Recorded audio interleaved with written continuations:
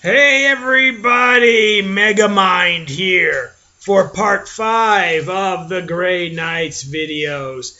This time we're talking about, do you remember? No? Okay, how about From the Edge of Darkness?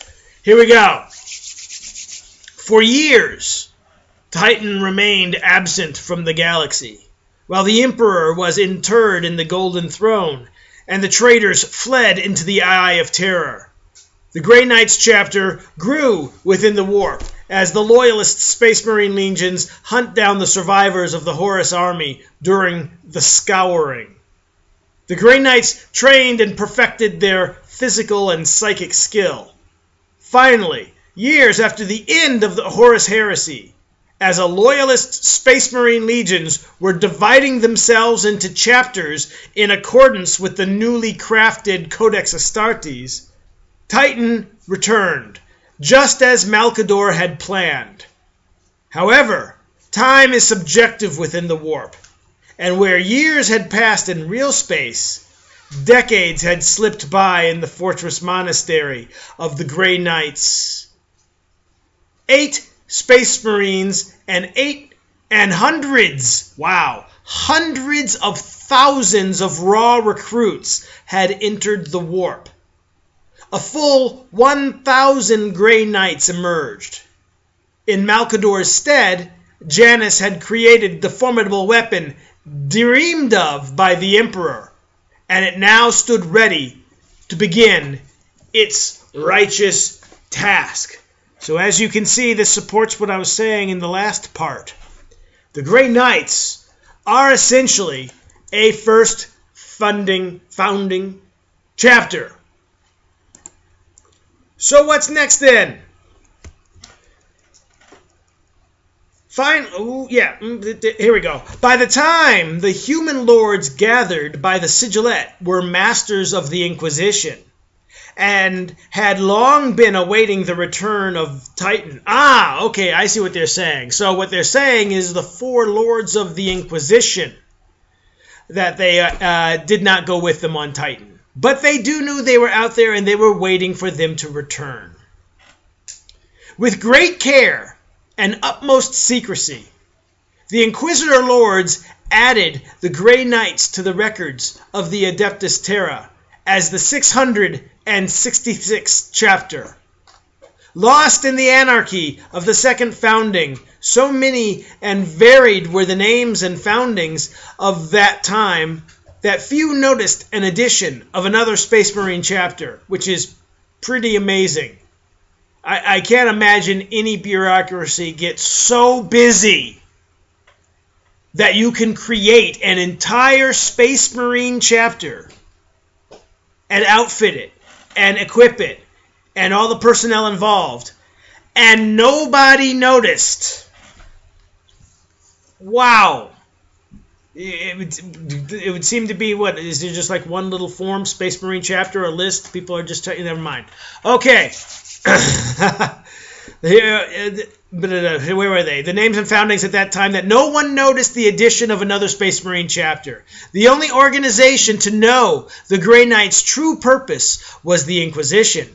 And shortly after the return of Titan, the lords of the Inquisition traveled to the chapter's fortress monastery, where they met with the Supreme Grand Master Janus. What transpired between these great lords is recorded in the annals of the chapter.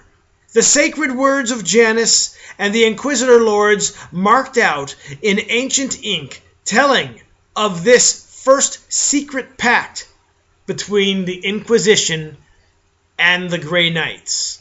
So, that means that essentially, even though they're recorded as a Space Marine chapter, in reality, the Grey Knights are actually their own office in the Administratum.